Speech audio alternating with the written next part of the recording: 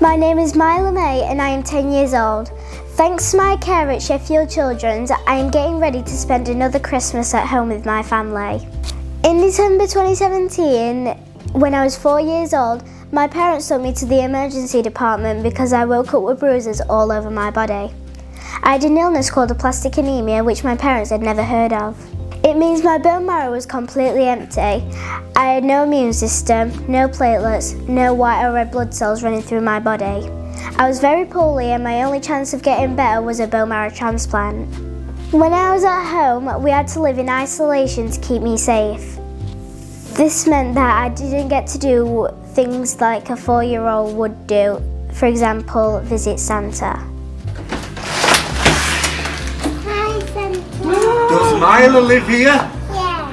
Hello.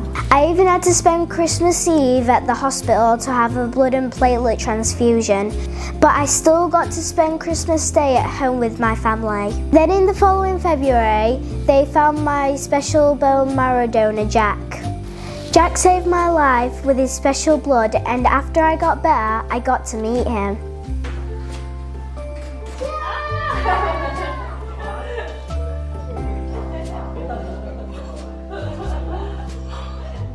The nurses and the doctors and all the staff at the hospital were amazing and eventually made me better after 5 long years.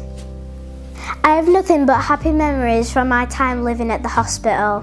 And in 2021, the charity transformed the cancer ward into an even nicer place for families going through tough times just like we did. Your generosity helps make being poorly just a little bit better.